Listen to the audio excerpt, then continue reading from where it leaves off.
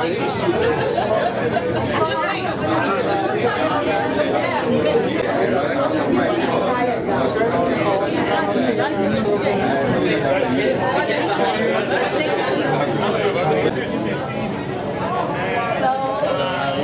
very well. How are you?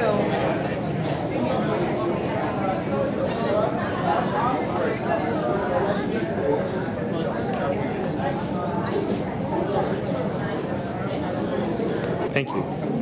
You want to?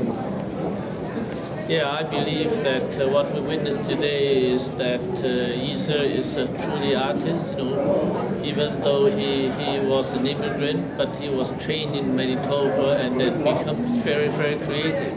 You know, all the artwork that he produced seems to be very, very original, and had very in-depth ideas behind the pictures. So I appreciate very much on behalf of the province. I believe that we have a significant artist that will stay within our province. Thank you. Thank you very much.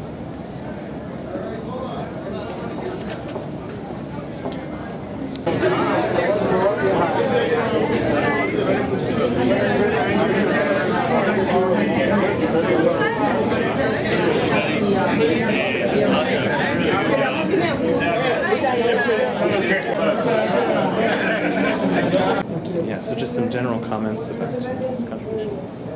I think Yisa is just an amazing artist. I mean, what's fascinating is that he came from Nigeria here to Manitoba, and within a few years he became president of the Manitoba Society of Artists and had the admiration and the support of artists from all over Manitoba.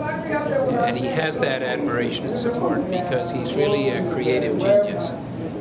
The art that he does has got a mix of African and Nairobi and Canadian, and it speaks to the mosaic of who we are as Manitobans and Canadians. And I just have the greatest admiration one could have for Yisa. When I look at some of the pieces, I find that they're particularly peaceful. I don't know if that was Yisa's intention in the work or not, but certainly when I see some of it, I feel a particular peace. And perhaps it's the expanse of the canvas, I'm not sure. As High Commissioner to Canada, I am honored and pleased to be here to attend the unveiling of the mosaic donated by Yisa, and also to say how pleased I am to join you to celebrate this icon of art who has very well represented Winnipeg and Manitoba, but also I celebrate him because of his roots from Nigeria. Nigeria is where Yisa was born, nourished, created.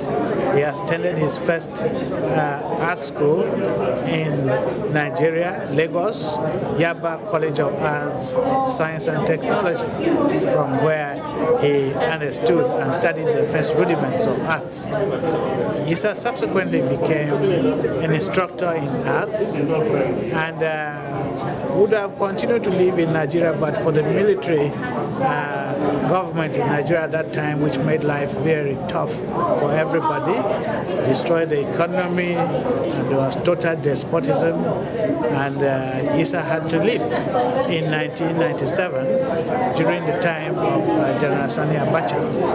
And in leaving, he surveyed all countries on earth and chose to come to Canada because of the peace that Canada offered. And when he came to Canada, Winnipeg was a place of choice.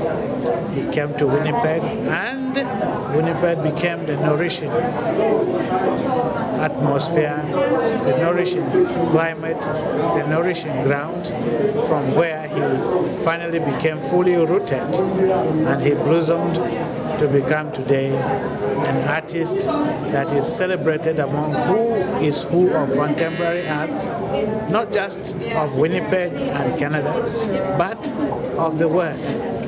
So it is truly a great thing that peace engenders creativity, and Canada Canada has continued to become a place where artists find their grounds, find their vision, find their common purpose, and express themselves.